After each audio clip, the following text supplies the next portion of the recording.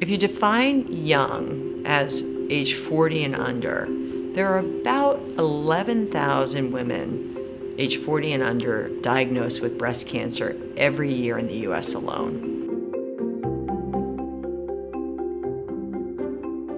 Young women are more likely to be diagnosed with breast cancer that is more aggressive. Their disease is more likely to be of the subtypes of breast cancer, because breast cancer isn't one disease.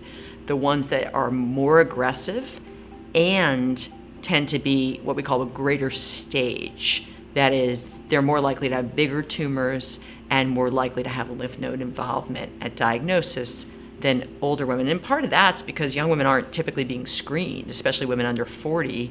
Mammograms are good, but they don't work very well in everybody. And particularly in younger women, they're not even recommended because they don't seem to add enough value to make it worth it.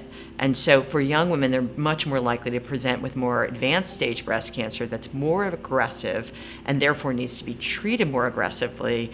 And you can see how that would be difficult because they're at a place in their lives where they're not expecting cancer. I mean, nobody's expecting cancer, but at least when women are aging, they're more likely to know someone who had cancer. They may have a friend who had breast cancer, and so it's not quite as far into them as a very young person who's in the beginning of her adult life, and then all of a sudden, bam, she'll get hit with breast cancer.